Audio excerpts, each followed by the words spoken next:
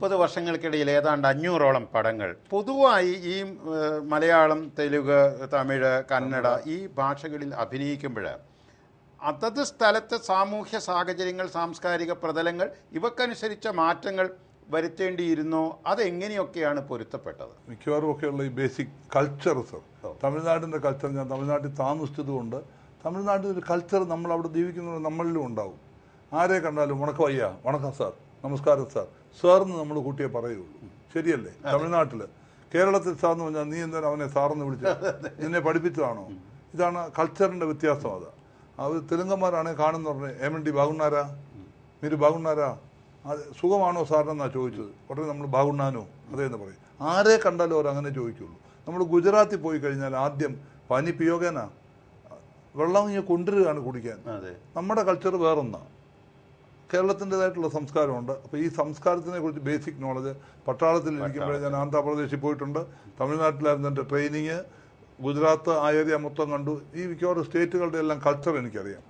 അത് നമ്മുടെ രക്തത്തിലുണ്ടെങ്കിൽ നമ്മുടെ അഭിനയത്തിലും വ്യത്യാസങ്ങൾ വരും.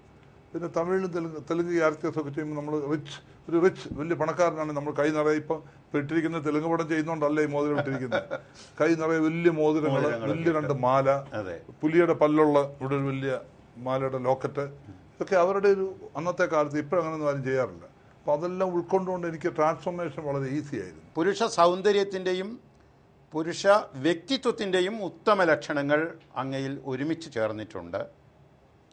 സംഭാഷണത്തിൽ വ്യക്തതയും ചടുലതയും അങ്ങ് എപ്പോഴും സൂക്ഷിക്കുന്നു, സിനിമയിലായാലും അല്ലെങ്കിലും. വിവിധങ്ങളായ ഭാവങ്ങൾ ഉൾക്കൊള്ളാനുള്ള ലളിതമായ അനായാസത അങ്ങേക്ക് സ്വന്തമാണ്. ഇതൊക്കെ ആദിമകാലം തൊട്ട്, ആദ്യകാലത്തെ കാവ്യനാടകങ്ങൾ തൊട്ട് ഇന്നോളം വരെയുള്ള തിയേറ്ററുകളിലെ നായക ലക്ഷണങ്ങളുടെ പ്രധാന ഘടകങ്ങളാണ്. എങ്കിലും എന്തുകൊണ്ട് ക്യാപ്റ്റൻ രാജുവിനെ പോലെ ഇത്രമേൽ ലക്ഷണയുക്തമായ ഒരു വ്യക്തിത്വത്തിന് സിനിമയിൽ നായകസ്ഥാനങ്ങൾ കുറയുന്നു? അതിൻ്റെ ശരിയായ ഉത്തരം പറഞ്ഞാൽ മലയാളികൾക്ക് ഒരു ബോഡി സങ്കല്പമുണ്ട് സർ. പഴയ കാലങ്ങളിലെ നസീർ സാർ മുതൽ സത്യമാസം മുതൽ എടുത്താട്ടെ, 6 അടി കവിഞ്ഞ ആരെങ്കിലും കേരളത്തിൽ ഹീറോ ആയിട്ട് വന്നിട്ടുണ്ടോ? ഇല്ല. ഇന്ത്യയിൽ തന്നെ വരുന്ന ഒരൊറ്റ വ്യക്തി ആദ്യമായിട്ട് അമിതാഭ് ബച്ചനാണ്. അമിതാഭ് ബച്ചനൊക്കെ ഞങ്ങൾക്കൊരു പ്രേരണയായിരുന്നു എന്നുള്ള സൂത്രമാണ് സർ. കേരളത്തിൽ അങ്ങനെ ആരെങ്കിലും വന്നിട്ടുണ്ടോ? സോമേട്ടനും സുകുമാരനും ഒക്കെ പൊടി മീഡിയം ഹൈറ്റും 5 അടി 5 ഇഞ്ച് എൻ്റെ ആവശ്യമേ ഉള്ളൂ. പിന്നെ പൊടി ബൾക്കിയാണ്. അതൊക്കെ അന്നത്തെ കാലത്തെ കേരള ജനത കൈയടിച്ച് അവരെ സ്വീകരിച്ചതാണ്. MGR എന്ത് വലിയ ഹൈറ്റ് ഉണ്ടായിരുന്നു. ഞാൻ വരുന്ന കാലത്ത് എൻ്റെ ഞാൻ വളരെ തിൻ ആൻഡ് ടോളായിരുന്നു സർ. ഈ പറയുന്ന മാതിരി ഇത്ര വണ്ണമൊന്നുമില്ല. അപ്പോൾ അന്നത്തെ കാലത്തിൻ്റെ കുഴിഞ്ഞ കണ്ണുമൊക്കെയാണ്. ഞാൻ മദ്രാസിൽ വെച്ച് ഒരു പ്രൊഡ്യൂസറെ കാണാൻ വേണ്ടി പോയിരുന്നു. അധികം പ്രൊഡ്യൂസേഴ്സിനെ കാണേണ്ടി വന്നിട്ടില്ല. പക്ഷെ അക്കാലത്ത് നമ്മളും പോയി ശ്രമിക്കണമല്ലോ. അങ്ങനെ ഒരു പ്രൊഡ്യൂസറെ അടുത്ത് പോയപ്പോൾ, ഞാൻ അദ്ദേഹത്തിൻ്റെ പേര് പറയാൻ ആഗ്രഹിക്കുന്നില്ല, അദ്ദേഹം ഇന്ന് ഇൻഡസ്ട്രിയിലുണ്ട്, പക്ഷേ ഒരു പ്രൊഡ്യൂസറായിട്ടല്ല, പ്രൊഡക്ഷൻ മാനേജർ ലെവലിലേക്ക് ഇറങ്ങേണ്ട ഗതികേട് വന്നിട്ടുണ്ട്. അദ്ദേഹം എന്നെ നോക്കി. ഞാൻ വളരെ, അപ്പോൾ എൻ്റെ കയ്യിൽ എപ്പോഴും അന്ന് മുതൽ ഞാൻ കൊണ്ടു നടക്കുന്ന ഒരു മോതിരമാണ് നമ്മുടെ മദർ മേരിയുടെ മോതിരം. എനിക്ക് ഭയങ്കര വിശ്വാസമാണ് അത് ക്രിസ്ത്യൻ കുടുംബത്തിൽ പറഞ്ഞുകൊണ്ടായിരിക്കാം. അമ്മയിൽ വലിയ വിശ്വാസം. അപ്പോൾ ഞാനിവിടെ പോയാലും ക്രിട്ടിക്കൽ സിറ്റുവേഷൻ പോയി ഞാൻ അമ്മ ഇങ്ങനെ പിടിക്കുന്നത്, ഇങ്ങനെ പിടിക്കുന്നത്, അമ്മ എന്നെ കാത്തുകൊള്ളും. പിന്നെ എൻ്റെ ഏറ്റവും വലിയ വിശ്വസ്ത എൻ്റെ സെയിൻറ്റ് ജോർജ് ഉണ്ടല്ലോ, ഗീവറീസ് പുണ്യവാളിന്, ഇവർ രണ്ടുമാണ് എന്നെ വലിയ അപകടം കഴിഞ്ഞിട്ട് എൻ്റെ കൈയുടെ വെള്ളം താങ്ങിയതൊക്കെ ഇവരാണ്. അപ്പോൾ അങ്ങനെ എൻ്റെ കയ്യിൽ ഈ മോതിരമല്ല, അന്നത്തെ കാലത്ത് ഒരു ബ്ലാക്ക് മദർ മേരിയുടെ മോതിരമുണ്ട്. ഞാനിങ്ങനെ ടേബിളിൻ്റെ കീഴിൽ പോയി പ്രൊഡ്യൂസറുടെ മുമ്പിൽ ഇരിക്കുകയാണ്. ഞാൻ പറഞ്ഞു, സാറേ എനിക്ക് അടുത്ത പടത്തിലൊരു വേഷം തരണം. അദ്ദേഹം പറഞ്ഞത് എന്താണെന്ന് കേൾക്കണം. അത് ഞാൻ കുറ്റപ്പെടുത്തി പറയാനല്ല, പക്ഷെ ഒരു വേദന ജനിപ്പിച്ചിട്ടുണ്ട്. ക്യാപ്റ്റൻ്റെ കുഴിഞ്ഞ കണ്ണുകളാണ്, വൃത്തികെട്ട വല്ലാത്ത ശബ്ദവുമാണ്. ഇത് വെച്ച് ക്യാപ്റ്റന് കേരളത്തിലൊരു ഹീറോ ആവാമെന്ന് പ്രതീക്ഷിക്കുന്നുണ്ടോ? ഞാൻ സാറേ പ്രതീക്ഷയുണ്ട്, എനിക്ക് പ്രതീക്ഷയുണ്ട്, പക്ഷേ ആവുമോ ഇല്ലയോ എന്ന് എനിക്കറിയില്ല, അത് ദൈവത്തിൻ്റെ കാര്യം. അന്ന് ഞാൻ ഇങ്ങനെ തന്നെ പറഞ്ഞു, എനിക്ക് സാറിനൊരു വേഷം തരാൻ പറ്റുമോ? ബുദ്ധിമുട്ടുണ്ട്. ഇവിടെ നടൻ രതീഷും ഒക്കെ രക്ഷപ്പെട്ടിട്ടുള്ളൂ. അതുകൊണ്ട് ക്യാപ്റ്റൻ്റെ ഈ ശരീരവും എന്നാൽ എത്ര ഹൈറ്റാണ്? ഞാൻ 6 അടി 2 ഇഞ്ച് ഹൈറ്റുണ്ട്. ഈ ഹൈറ്റൊക്കെ വെച്ച് എങ്ങനെ കേരളത്തിൽ രക്ഷപ്പെടും ക്യാപ്റ്റൻ? അപ്പം ഞാൻ എൻ്റെ ഈശ്വര സത്യം മോഹൻജി, ഞാൻ ഇതേലെ മുറുക്കെ അങ്ങ് പിടിച്ച എൻ്റെ അമ്മയെ, എൻ്റെ ഈശ്വര, എൻ്റെ അമ്മ ഇനി മേലാൽ ഇങ്ങേരുടെ മുമ്പിൽ വരാനുള്ള ഒരു ഗതികേട് എനിക്ക് ഉണ്ടാവില്ലേ? അപ്പോൾ എനിക്ക് എൻ്റെ മനസ്സിലെ ആഗ്രഹം, എനിക്ക് അഭിനേതാവണോ എന്നുള്ളത്, ആക്ടർ ആവണോ എന്നുള്ളത് എൻ്റെ ഒരു ആഗ്രഹമായിരുന്നു. എൻ്റെ അമ്മ നടത്തി തരുമെന്നുള്ള വിശ്വാസമുണ്ട്. എൻ്റെ പേരൻസിൻ്റെ പ്രാർത്ഥനയും കൂടെ ഉണ്ട്. ഇങ്ങനെ ഇരുന്നു, ബിലീവ് മീ ഓർ നോട്ട്, ഒരു 2 മാസമായില്ല 6 സെറ്റ് സൂട്ടും ഒക്കെ എങ്ങനെയോ എൻ്റെ അളവ് എടുപ്പിച്ചുകൊണ്ട് ഒരു കാറിനകത്ത് സൂട്ട് വിട്ടുകൊണ്ട് എൻ്റെ സ്വാമീസ് ലോഡ്ജിലെ റൂമിൽ വന്ന് മുട്ടുന്നു. ഇതേ വ്യക്തി മുട്ടിട്ട് പറഞ്ഞു, ഞാൻ കഥ തോന്നുന്നു, സാർ വന്നാട്ടെ, പ്ലീസ് ഇരുന്നാട്ടെ, ഇനിയെങ്കിലും എന്നുള്ള ഒരു വലിയ പടത്തിൻ്റെ ആവശ്യമാണ്. അതിപ്പോൾ പറയുമ്പോൾ വേണമെങ്കിൽ പ്രൊഡ്യൂസറിനെ മനസ്സിലാക്കാം. ആവശ്യത്തിന് ഞാൻ വെളിയിൽ കൊണ്ടുപോവാണ് ക്യാപ്റ്റനെ, ഉഗ്രം വേഷമാണ് ചെയ്യുന്നതിനകത്ത്. 2 മാസത്തിനുള്ളിൽ തമ്പുരാനുണ്ട്. ഈ അമ്മ എനിക്ക് വിളിച്ച് അദ്ദേഹത്തിൻ്റെ പടത്തിൽ തന്നെ ഞാൻ ഉഗ്രം വേഷവും ചെയ്തു. അപ്പോൾ അന്നത്തെ കാലത്ത് ആ പ്രൊഡ്യൂസറുടെ കാഴ്ചപ്പാട് ശരിയാ. കുഴിഞ്ഞ കണ്ണ, ഹൈറ്റ് ഉള്ളവരുടെയൊക്കെ കണ്ണെന്ന് നോക്കിയാട്ടെ, അമിതാഭ് ബച്ചൻ്റെ കണ്ണ് നോക്കിയാട്ടെ, ഇത് വെളി തള്ളി നിൽക്കുകയാണോ? അപ്പോൾ ഞങ്ങൾക്ക് എക്സ്പ്രഷൻ കൊണ്ടുവരണേ സ്ട്രഗിൾ ചെയ്യണം. ഈ കണ്ണൊന്ന് ഉരുട്ടണമെങ്കിൽ കുഴിഞ്ഞ കണ്ണ, ഞങ്ങളുടെ സ്കൾ അങ്ങനെ ഉണ്ടാക്കിയിരിക്കുന്നത്. ഹൈറ്റ് ഉള്ളവരുടെയൊക്കെ പെണ്ണും ആണും ഒക്കെ എടുത്തുകൊണ്ടോട്ടെ, നമ്മുടെ ഫേസിൽ കണ്ണ് അല്പം കുഴിഞ്ഞിരിക്കും. അപ്പോൾ അതിൻ്റെ സ്ട്രഗിൾ ഞങ്ങൾക്കുണ്ട്. അപ്പോൾ ദൈവം നമ്മുടെ നടി പാർവതിക്കൊക്കെ കണ്ണ് നല്ല പോലെ, കാവ്യമാധവന്റെ കണ്ണ്, അവർക്കൊന്ന് കണ്ണിൽ തന്നെ ഇട്ട് അഭിനയം ഈസി ആയിട്ട് കൊണ്ടുവരാൻ പറ്റും. ക്യാപ്റ്റൻജി അദ്ദേഹത്തിന്റെ 6 അടി 2 ഇഞ്ച് ഉയരത്തെക്കുറിച്ച് ഇപ്പോൾ സൂചിപ്പിച്ചപ്പോൾ മലയാളത്തിലെ പ്രമുഖരായ മറ്റ് നടന്മാരുടെ ഉയരത്തെക്കുറിച്ച് പ്രേക്ഷകരോട് ഒരു വാക്ക് പറയാമെന്ന് തോന്നുന്നു. മമ്മൂട്ടിയുടെ ഉയരം 5 അടി 10 ഇഞ്ചാണ്, മോഹൻലാൽ 5 അടി 8 ഇഞ്ച്, ജയറാം 5 അടി 11 ഇഞ്ച്, ദിലീപ് 5 അടി 6 ഇഞ്ച്, സുരേഷ് ഗോപി 6 അടി 2 പേരും, സുരേഷ് ഗോപിയും പൃഥ്വിരാജും. അങ്ങ് ഇതിനൊക്കെ മേലെ 6 അടി 2 ഇഞ്ച്. ഏതായാലും ഈ ആകാര സൗഷ്ഠവം എന്നുള്ളത് പോലും ചിലപ്പോൾ അങ്ങ് കൈകാര്യം ചെയ്യുന്ന റോളുകളെ ഫലിപ്പിക്കുന്നതിൽ അങ്ങൊരു പ്രത്യേക രീതിയിലുള്ള മെയ് ഒതുക്കം ശീലിക്കേണ്ടി വരുന്നതിൻ്റെ ഒരു കാര്യവും കൂടി ഞാൻ കാണുന്നുണ്ട്. അതേക്കുറിച്ച് ഫ്ലെക്സിബിലിറ്റി, അതായത് തൻ്റെ ഈ ആകാരം, അതിൻ്റെ എന്താ പ്രത്യേക ലക്ഷണങ്ങൾ, അതൊരു പക്ഷേ ഈ റോളിന് പറ്റുമോ എന്നുള്ള രീതി. ഒരു കാര്യം പറഞ്ഞോട്ടെ. വടക്കൻ വീരഗാഥയിലെ അരിങ്ങോട്ടറെ അതിലേക്കാണ് വരുന്നല്ലോ. എന്നെ ആ കഥാപാത്രം തന്നതാരാ? MD അദ്ദേഹവും ഹരിഹരൻ സാറും കൂടെ എന്നെ ഏൽപ്പിക്കുന്നത്. അപ്പോൾ ഈ ബോഡി ഫ്ലെക്സിബിലിറ്റി എന്ന് പറയാം. ഹരിഹരൻ സാറിൻ്റെ സെറ്റിൽ ചെന്നാൽ കഥാപാത്രം പറഞ്ഞ് മനസ്സിലായി കഴിഞ്ഞാൽ അദ്ദേഹം നമ്മുടെ തലയിൽ കയറി ഇങ്ങനെ ചെയ്യും അങ്ങനെ ചെയ്യും ഒന്നും പറയില്ല. തെറ്റ് ചെയ്താൽ തിരുത്തും. പിന്നെ ഫ്രീഡമാണ് തരുന്നത്. മോഹൻജി ഒരു നടനോ നടിക്കോ ആവശ്യം ഫ്രീഡമാണ്. മോഹൻലാലിന് അടിപൊളി പെർഫോം ചെയ്ത പടങ്ങൾ ഏതൊക്കെയാണ്? പ്രിയദർശൻ്റെ പടങ്ങളാണ്. എന്തുകൊണ്ടാണ്? ഫുൾ ഫ്രീഡം കൊടുക്കും. ലാലിൻ്റെ ചേഷ്ടകൾ മൊത്തം ഊറ്റി കുടിച്ചെടുത്തത് പ്രിയദർശനാണ്. പ്രിയൻ്റെ പടങ്ങളിൽ കൂടാതെ മോഹൻലാൽ എന്ന നടൻ്റെ ആ വൈവിധ്യമാർന്ന ചലനങ്ങളും ചേഷ്ടകളൊക്കെ ഉണ്ടല്ലോ. മോഹൻലാൽ ഒരിക്കലും വെറുതെ ഇരിക്കില്ലല്ലോ, എന്തെങ്കിലും ചേഷ്ടകൾ കാണിച്ചുകൊണ്ടിരിക്കും. അതൊക്കെ ഒപ്പിയെടുത്തത് ആരാ? പ്രിയദർശൻ. അവർ വലിയ ഫ്രണ്ട്സ് ആണെന്ന് അറിയാമല്ലോ. ഫ്രീഡം കൊടുത്തെങ്കിൽ മാത്രമേ ഒരു നടന് പെർഫോം ചെയ്യാൻ പറ്റുള്ളൂ. വടക്കൻ വീരഗാഥയിൽ ഹരിഹരൻ സാറും MD അദ്ദേഹം നമുക്ക് ഫ്രീഡം ഉണ്ട്. ഞാനും അംഗം കുറിച്ചുകൊണ്ടിരിക്കുന്നുണ്ടെങ്കിൽ എന്നെയും സുരേഷ് ഗോപി കൊണ്ട് പിടിച്ചിരുത്തും. ഓർമ്മയുണ്ടെങ്കിൽ ആ സീൻ ഓർമ്മയുണ്ട്. ഇരുത്തി കഴിഞ്ഞാൽ ഞാൻ 60 വയസ്സെടുക്കുന്ന അരിങ്ങോട്ടറ പ്രായമായ ആളാണ്, മറ്റേ ആരോമലാണ്. എന്നെ കൊണ്ടിരുത്തുമ്പോൾ ഇരുന്ന സ്റ്റൂളിലോട്ട് ഞാൻ ഈ വലുത്ത് കാലെടുത്ത് മേളിലോട്ട് അങ്ങ് വെച്ച് കാലിങ്ങനെ ആട്ടിക്കൊണ്ടിരിക്കും. അപ്പോഴാണ് കരിക്കും വെള്ളവുമായിട്ട് ജോണി വരുന്നത്. ഞാനിങ്ങനെ കുടിച്ചുകൊണ്ടിരിക്കുമ്പോൾ ആരോമൽ വിളിച്ച് പറയും, അരിങ്ങോട്ടറെ കള്ളക്കോല് വെക്കരുതെന്ന് വിളിച്ച് പറയും. അപ്പോൾ ഞാനൊരു കൗണ്ടർ കൊടുക്കുന്നുണ്ട്. പഠിപ്പ് തികയാത്തതിൻ്റെ കുറവൊന്നും ആരോമലെന്ന് വിളിച്ച് പറഞ്ഞു കഴിഞ്ഞാൽ ഈ കരിക്ക് ഒറ്റ ഏറാ പുറമോട്ടം കയറി എവിടെ വീണെന്ന് പോലും ഞാൻ നോക്കിയില്ല. ഇത് കഴിഞ്ഞപ്പോൾ എന്നെ തോളിലാരോ തട്ടുന്നു. ആ തോളിൽ തട്ട മറ്റാരുമല്ല, ഇടത്ത് കയ്യിൽ ഒരു ബീഡി ആ കാലത്ത് വലിച്ചുകൊണ്ടിരുന്നത് നമ്മുടെ MD അദ്ദേഹമാണ്. അത് കഴിഞ്ഞ് ഹരൻ സാർ വന്ന് വെൽ ഡൺ എന്ന് പറഞ്ഞേച്ച് പോയി. അത് ഫ്രീഡം കിട്ടിയത് കൊണ്ടാണ് പല സെറ്റപ്പിലും നമ്മൾ ചെല്ലുമ്പോൾ നമുക്ക് ആ ഫ്രീഡം കിട്ടുന്നില്ല. പല സെറ്റുകളിൽ മലയാളത്തിൽ ചെല്ലുമ്പോൾ റെസ്ട്രിക്ഷൻസാണ് കൂടുതൽ. എന്താണ് മാറ്റമെന്ന് ചോദിച്ചിട്ട് ഞാൻ അല്പം ഹോംവർക്ക് ചെയ്യും. അത് വീട്ടിൽ പോയി റൂമിൽ നിന്നൊന്ന് എഴുതി വെക്കും. എനിക്കൊരു അപകടം കഴിഞ്ഞുള്ള കൊച്ചു പ്രശ്നങ്ങളൊക്കെ ഉണ്ടായിരുന്നതുകൊണ്ട് എന്ത് ഞാൻ ഓർക്കാൻ വേണ്ടി ഒരു പ്രാവശ്യം ഒന്ന് എഴുതിയാൽ മതി.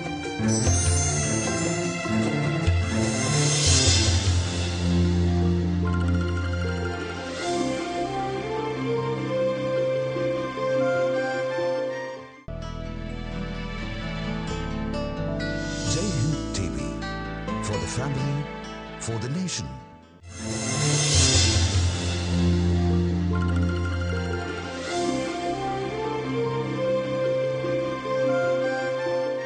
ഹരിഹരൻ MT കമ്പൈൻ, വളരെ അപൂർവ സിദ്ധമായ പ്രതിഭാസംഗമം, അങ്ങേപ്പോലുള്ളവരെ പ്രത്യേകിച്ച് മനസ്സിലാക്കി അത്തരം റോളുകൾ ഏൽപ്പിച്ചതാണ്.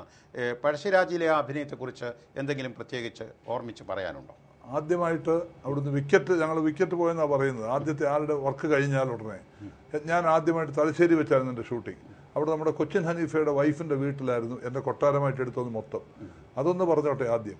എൻ്റെ പൊന്ന് മോഹൻജി ആ വീട്ടിലേക്ക് കൊണ്ടുവരുമ്പോൾ ആണുങ്ങൾ, അവിടുത്തെ ലോക്കൽ ആൾക്കാർ, മാളിയേക്കൽ കുടുംബമാണ്, ലോക്കൽ ആണുങ്ങളെല്ലാം കൂടെ എന്നെ വന്ന്, അവിടുത്തെ മക്കൾ എന്നെ വന്ന് സ്വീകരിച്ചു. കഴിഞ്ഞപ്പോൾ എന്നോട് പറഞ്ഞു അവിടെ സ്ത്രീകളെല്ലാം കൂടെ കാത്തിരിക്കുക ക്യാപ്റ്റൻജിയെ കാണാൻ. ആ സമയത്ത് മമ്മൂട്ടി എത്തിയിട്ടില്ല അവിടെ. ഞാൻ ആദ്യമായിട്ട് ചെല്ലുകയാണ്. എന്നെ വിളിച്ചുകൊണ്ട്, ഹരൻ സാറൊക്കെ പിന്നെ വരുന്നേ ഉള്ളൂ, എന്നെ വിളിച്ചുകൊണ്ട് തട്ട് കയറി മേളിൽ പോയി. പിന്നെ ഞാൻ കാണുന്ന ദൃശ്യമൊന്ന് പറയാൻ എനിക്ക് മറക്കാൻ നോക്കില്ല. അത് ഒരു വെളുത്ത തട്ടിട്ട് സുന്ദരിയായ ഒരു ഉമ്മ വരുന്നു, ചുറ്റിനും ചെറുപ്പക്കാരായ മക്കളും മരുമക്കളും പിള്ളേരെല്ലാം കൂടെ ഒന്നിച്ച് വരുന്നു. അപ്പോൾ വന്നു കഴിയുമ്പോൾ ഞാൻ പറഞ്ഞു, ഗുഡ് മോർണിംഗ് മാഡം, ഉമ്മ ഗുഡ് മോർണിംഗ് എന്ന് വിളിച്ച് പറഞ്ഞു. അപ്പോൾ പറഞ്ഞു, ഗുഡ് മോർണിംഗ് ക്യാപ്റ്റൻ എന്ന് പറയുന്നു. ഇനി ഒരു കയറി നടന്ന് എൻ്റെ അടുത്തേക്ക് വരികയാണ്. അപ്പോൾ ഞാൻ നിന്നേച്ച് പറഞ്ഞു, ഉമ്മ would you mind can I ask you A question, please do captain. അപ്പോൾ ചോദ്യം എന്നോട് പറയാം, okay captain, let me tell you what question you are going to ask me. എന്താ ഞാൻ ചോദിക്കാൻ പോകുന്നത് ഇങ്ങോട്ട് പറയട്ടെ. ഞാൻ പ്ലീസ് സേ. ഉടനെ ആ ഉമ്മ, your question to me is, ഉമ്മ did you study in any convent school, is this A question? ഞാനപ്പോൾ പറഞ്ഞു, ഉമ്മ ഐ സല്യൂട്ട് യു എന്ന് പറഞ്ഞു. ഞാൻ ചോദിക്കാൻ പോയ ചോദ്യം അതാ. ഉമ്മയുടെ ആ സ്റ്റൈൽ ഓഫ് ഇംഗ്ലീഷ് ലാംഗ്വേജ് കേട്ടുകൊണ്ടാണ് ഞാൻ ഏത് കോൺവെന്റ് സ്കൂളിൽ പഠിച്ചു ചോദിക്കാൻ പോയതാണ്. ഉമ്മ അവിടുത്തെ ആദ്യമായിട്ടൊരു മുസ്ലിം തട്ടിട്ട സ്ത്രീ പോയത് പെൺകുട്ടി ഓസ്ട്രേലിയൻ നൺസ് പറഞ്ഞു കൊടുത്ത് പഠിപ്പിച്ച ഇംഗ്ലീഷാണ് ഉമ്മയ്ക്ക് അറിയാവുന്നത്. ആ കുടുംബത്തായിരുന്നു എൻ്റെ 5 ദിവസത്തെ ഷൂട്ടിങ് എങ്ങനെ നടന്നു എന്ന് ഒന്നും അറിയില്ല. കമ്പനി ഫുഡ് എന്നെ കൊണ്ട് ഈ കുടുംബം കഴിപ്പിച്ചിട്ടില്ല. അവിടെ ഉണ്ടാക്കുന്ന ബിരിയാണി, മട്ടൻ കറി, എന്തൊക്കെയോ ഉണ്ടാക്കി വയറ് നിറയെ അവർ തന്നു. ആ ബന്ധം ഒരിക്കലും മറക്കാനൊക്കത്തില്ല. എൻ്റെ മോഹൻജി എത്ര പറഞ്ഞാലും മതിയാവില്ല. പിന്നെ ഷൂട്ട് ചെയ്തൊന്നും, ആ സോങ്ങാണ് ആദ്യം തുടങ്ങിയത്. അവിടെ സോങ് എടുക്കുമ്പോൾ ഹരൻ സാർ വന്ന് അടുത്തിരുന്നിട്ട് കുറച്ചുകൂടെ സ്മൈല് വലുതാകും, ഇച്ചിലൂടെ ബ്രൈറ്റർ ആയിക്കോട്ടെ, ഒന്ന് കൊച്ചു കുഞ്ഞുങ്ങൾക്ക് പറഞ്ഞു തരുന്ന മാതിരി അടുത്തിരുന്ന് പറഞ്ഞു തരും. നമ്മളതങ്ങ് ചെയ്തു പോയാൽ മാത്രം. സംഭാഷണങ്ങളിലെ മാത്രാഭേദങ്ങളെക്കുറിച്ച് ഇപ്പോൾ വടക്കേ മലബാറിലെ ഒരു മുസ്ലിം കഥാപാത്രത്തെയും തെക്കൻ തിരുവിതാംകൂറിലെ ഒരു ക്രൈസ്തവ കാരണവരെയും ഒക്കെ അവതരിപ്പിക്കുമ്പോൾ ഇപ്പോൾ വടക്കൻ വീരഗാഥ, വടക്കൻ പാട്ടുകളിലെ കഥാപാത്രങ്ങൾ, ഈ സംഭാഷണങ്ങളുടെ ഒരു ശൈലീഭേദങ്ങൾ ഹൃദിസ്ഥമാക്കാൻ എന്താണ് അതിൻ്റെ ഒരു പരിശീലന പദ്ധതി? എന്താണ്? അതിൻ്റെ ഒരു ഹോംവർക്ക് ചെയ്യാറുണ്ട്.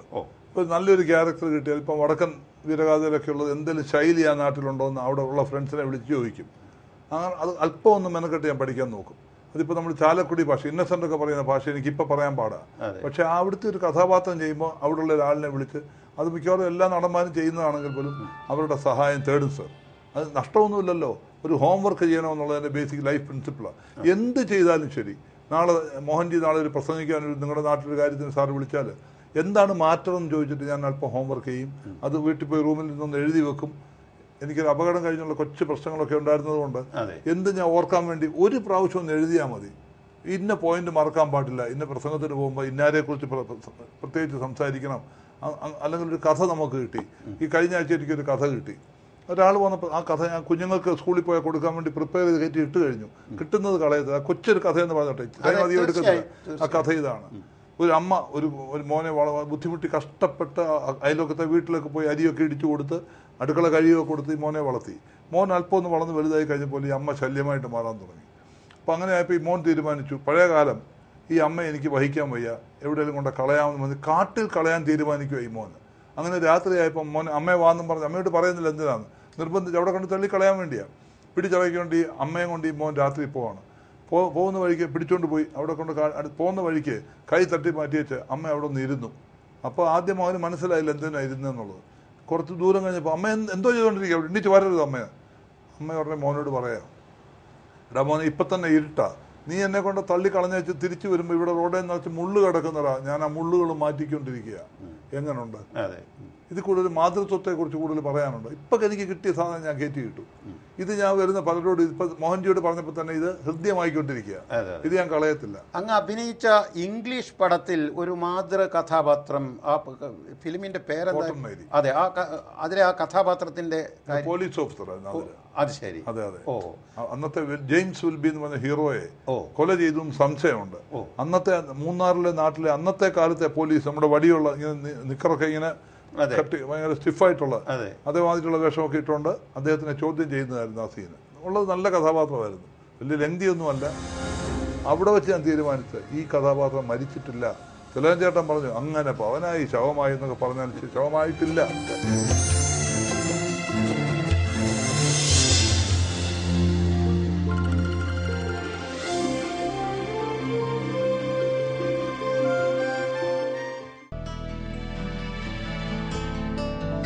Jaihind TV, for the family, for the nation.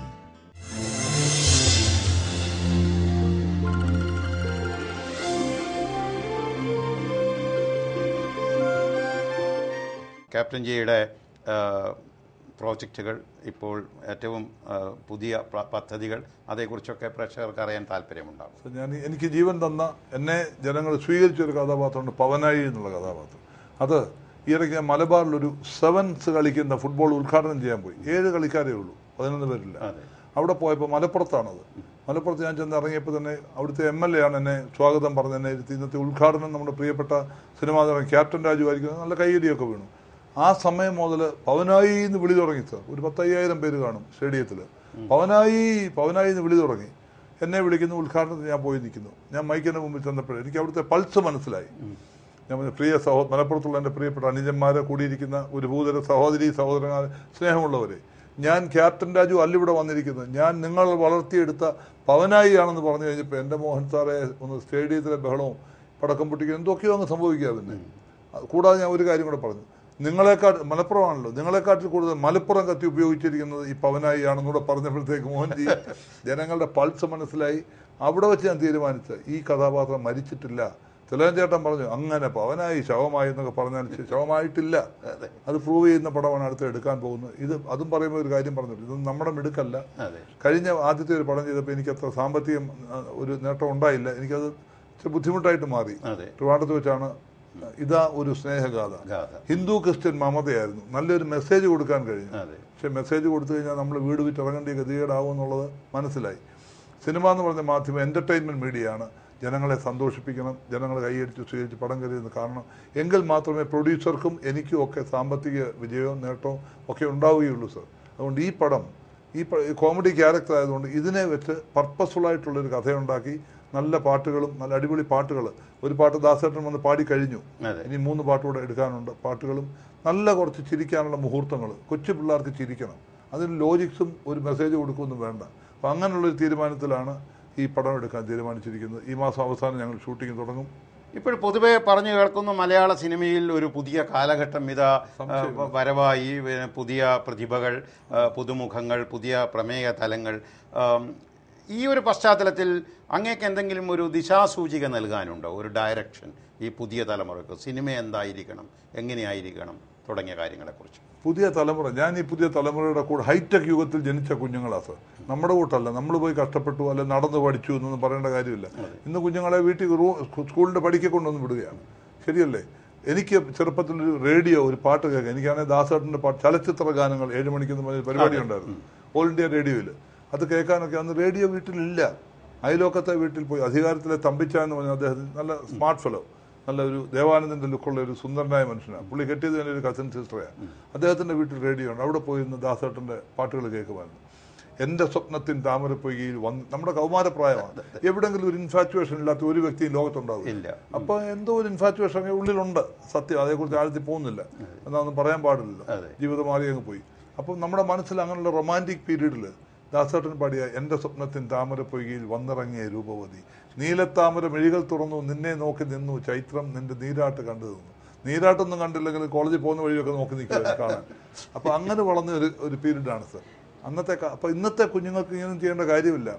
Mobile എടുത്തു കഴിഞ്ഞാൽ ഐ ലവ് യു എന്ന് പറഞ്ഞൊരു വട്ടേലയുടെ ഒരു പടമുണ്ട്. അതിനകത്തോട്ട് ആരോയുടെ കുത്തി കഴിഞ്ഞാൽ ഇതങ്ങോട്ട് അയച്ചു കൊടുത്താൽ കൊച്ചിന് മനസ്സിലായി നിനക്ക് എന്നെ ഇഷ്ടം, എനിക്ക് നിന്നെ ഇഷ്ടമാണെന്നുള്ള മനസ്സിലായല്ലോ. നമ്മുടെ പീരീഡിൽ അതുവല്ല ഉണ്ടോ?